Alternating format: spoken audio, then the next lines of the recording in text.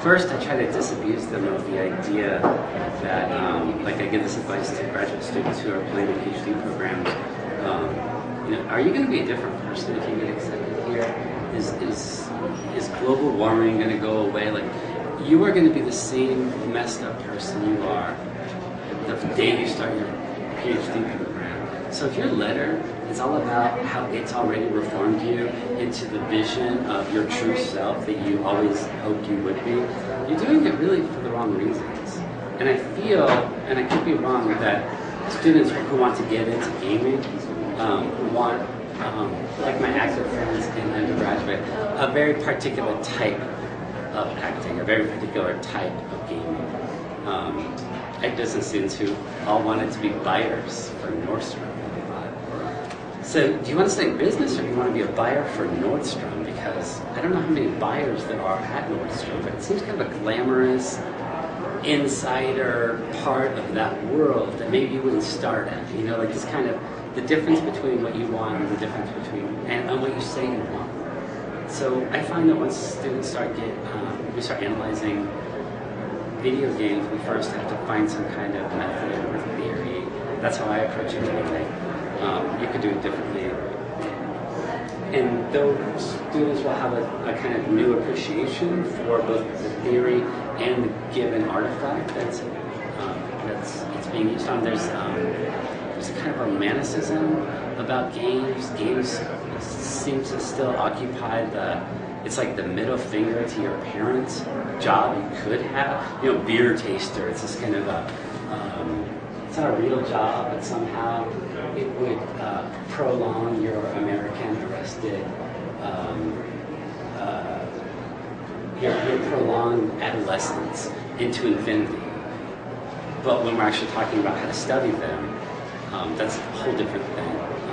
And so, if you want to study games, I advise students to obviously play a lot of games, but get familiar with some studies. So, I mean, I use Aristotle, and Adorno, and Horkheimer. I use Kant. I use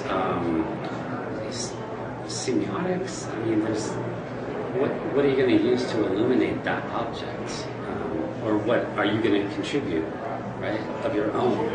If students want to make games, I looked this up last year. There's almost 400 programs in the country now to make games, to be a game developer, and I think that explains the worthless degree tag on the slide in the last session.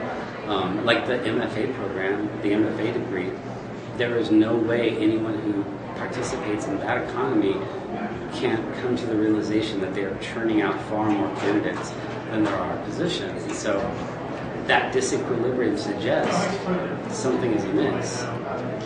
You're either harnessing in a cynical way the misguided dreams of youth, or you are you firmly believe there's a chance for everyone to realize their dreams, or whatever that kind of language is.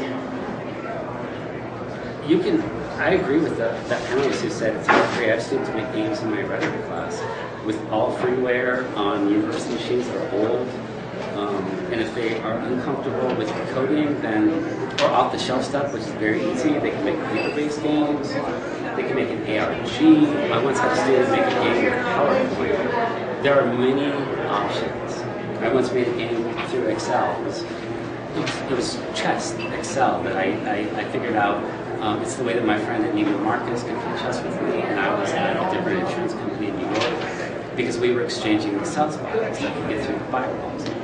And all I did was drop chess icons into an Excel spreadsheet. I mean, it was really easy. Where's all this coming? Studying games as cultural artifacts is very hard because it almost always involves theory. I don't see how it can't. That's how I understand it.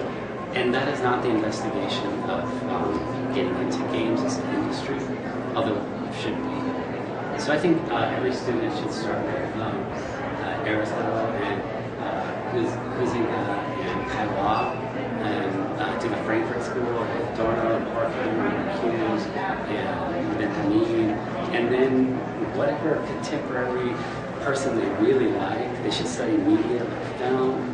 They should study narrative, they should study all of it, and they should develop their own games. But that's a whole lot to ask of anybody. don't know that a 20-year-old can make a commitment like that. I don't know that I would have at 20. I definitely would have.